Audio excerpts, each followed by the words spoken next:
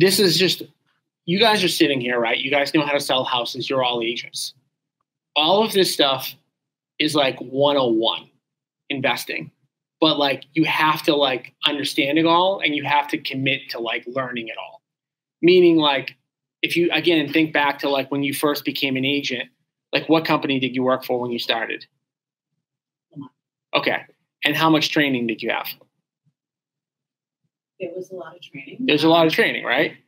And there's always training. Agents are getting trained all the time, right? Like almost every brokerage has a lot of training, unless you're at like a small, tiny office, right? Why do they have all that training? Because it's a big commitment to learn how to be an agent, right? It's the same thing with investing.